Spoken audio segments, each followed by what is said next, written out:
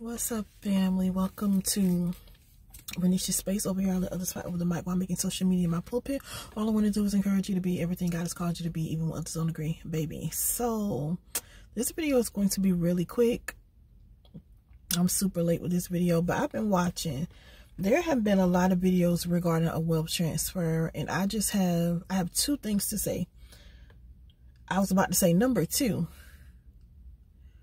Girl, if you slow, just say that. Okay, two things to say. Number one, some of you have made this wealth transfer thing a whole god, a whole idol.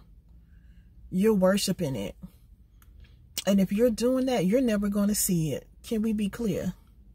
Okay, you made it a whole idol. You're addicted to checking your different crypto accounts or whatever accounts you invested in. First of all, if you're used to investing, you already know that it's like pointless to check your account every day. Why? The stock market goes up, it goes down. That's just what it does. But some of you have made it a whole idol, and you're just not going to see it as long as you're idolizing it. God said, don't put any other gods before him. That's number one. Number two, some of y'all need to stop lying. All these noises y'all hear. Some of you all need to stop lying. You're lying so bad. You know God did not give you a dream.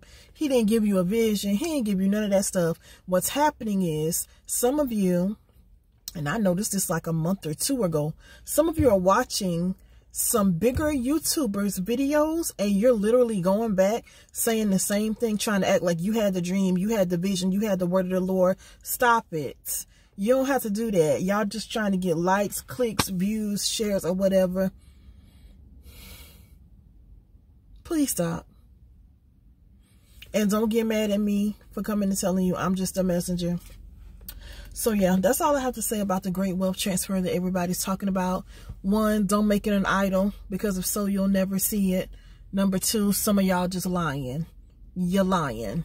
You're lying prophets for profit. Happy Sunday.